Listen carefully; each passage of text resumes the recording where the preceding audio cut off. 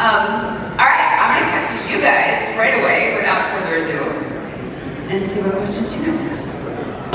What'd you do? What can Jeri do to become the captain? Or a lieutenant, at least?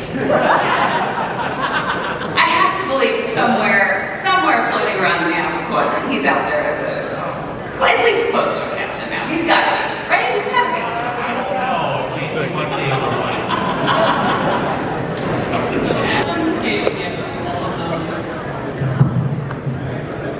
Gave a gift to all of those who struggle with multicultural identity and finding themselves.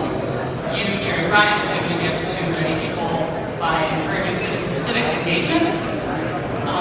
I was wondering, what is something that you feel that you gave to Seven, and what is a gift that you feel that Seven across the entire storyline has given to you? Wow. That's a good question. A gift that I gave to Seven. Sticking with her, I guess. Yeah, following along with her and staying with all of her adventures. And a gift that she gave to me. There were a lot, honestly. I mean, this character, I've said it a lot, but this character really was a gift from day one. As an actor and eventually as I interacted more with fans and heard and talked to more of you guys, hearing from the people that related to her, as you mentioned, people on the autism spectrum, LGBTQ plus people, people who struggle in other ways, who feel like they just don't quite fit in, they can't quite find their place. And I love that connection that I've gotten through Seven. And she also, you know, it was a way to, because when I started playing Seven, my son was very young, he was 3. And he's on the autism spectrum. And so I was able to learn from him and draw on his experiences to bring to the character a bit. So that was also another gift that she gave. But in season 3, when all of the next gen cast came in, because I've known these guys forever, you know. I knew them back when I was on Voyager, way before we actually worked together, and several of them I've worked with as directors over the years, LeVar and Trixie. And so getting to actually be on a set and act with them was really fun. It was a treat. It was chaos, but it was really fun. Thank you, first of all, for all your vocal, political voices on your postings online. I really appreciate that.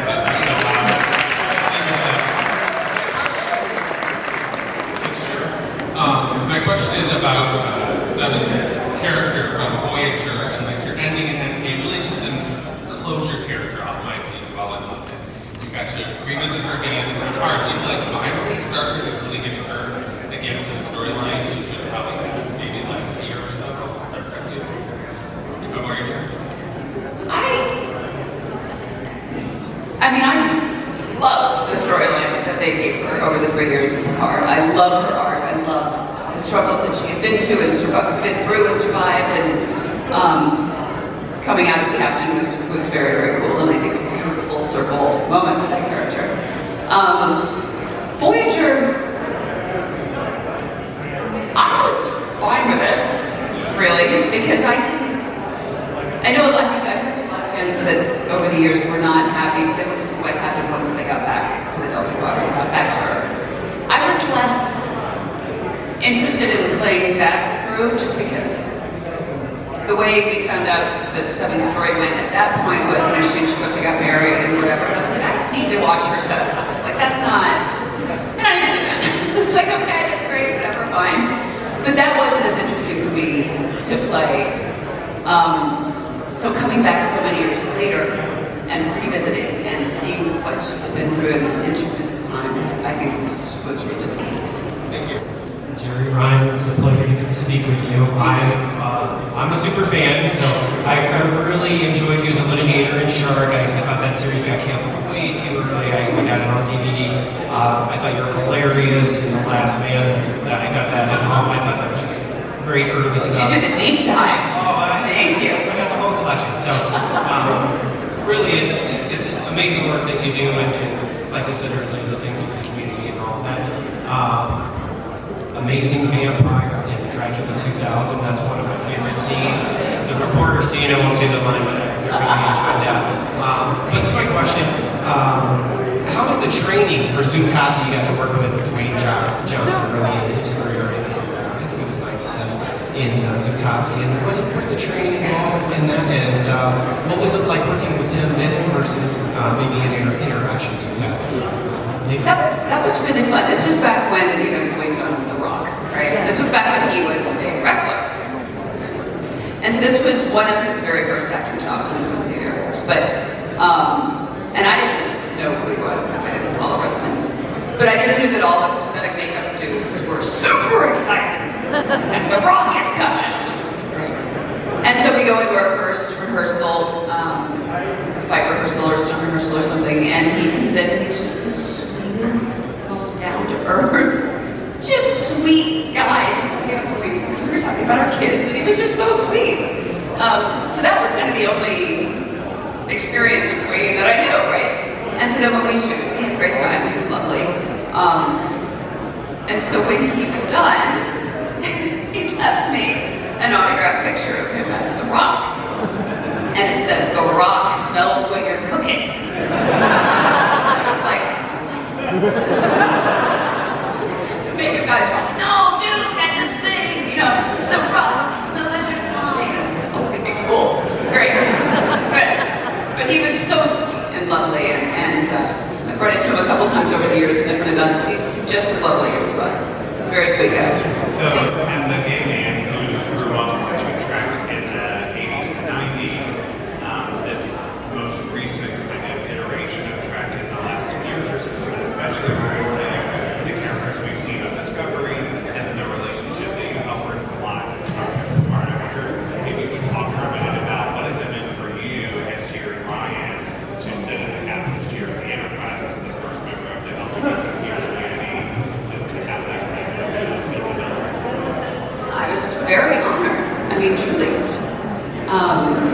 I'm a big advocate of the LGBTQ+ community. And yeah, so being able to represent them in the captain's seat was a huge honor and long overdue, I think. Oh my God! All right, yeah. Hey, here we go. All right. No, yeah, I can't do it. I'm gonna cry. You are my sunshine, my only sunshine. You make me happy when skies are gray. Now, right, here we go. That's as far as I get. My question is, you had such a close relationship with it. Your character had such a close relationship with the doctor. At some point in one of the later seasons, there's an episode where he goes into your body and then you start acting like the doctor. I'm curious if if you remember anything about preparing for that and working with this guy for a long time or whatnot. Did you do any prep work with him to figure out how to do a good impression of him or something like that? I mean, he's a pretty specific dude, the way he plays that character. So I did have him read the lines and watch him read the lines just to make sure that I would get his intonation correct. But his mannerisms, his way of carrying himself, all of that was so specific. And I had a lot of episodes with him at that point to watch him and to enjoy that performance. So that was really fun. It was really fun to recreate, and it wasn't actually that difficult because he is so specific.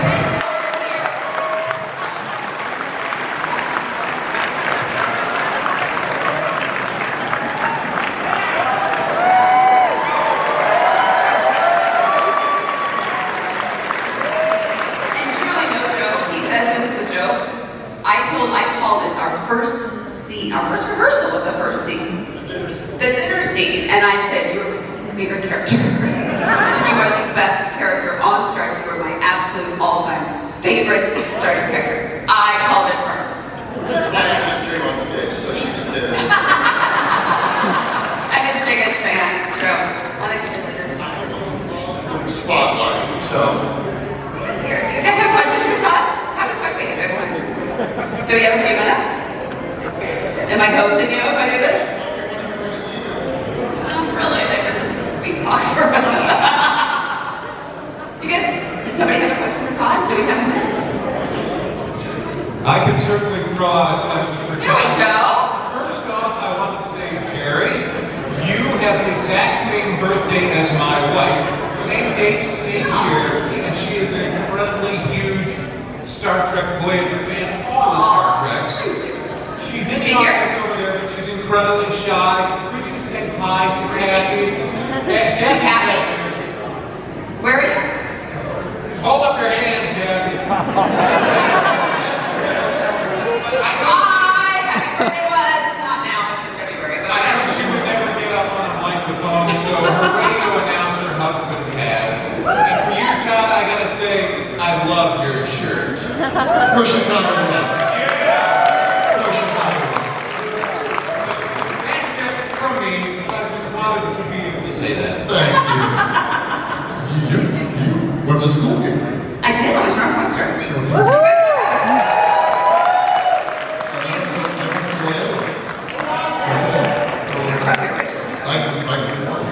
So Anthony Rapp, myself, and Harrison Ford were all born at the same hospital. Yeah, they make space heroes. That's all they do. Swedish covenant hospital. Yeah. But anyway, I'm going to give you back your spot. But It's good to see you. yay! Look, everybody, Jeri Ryan. Big favorite.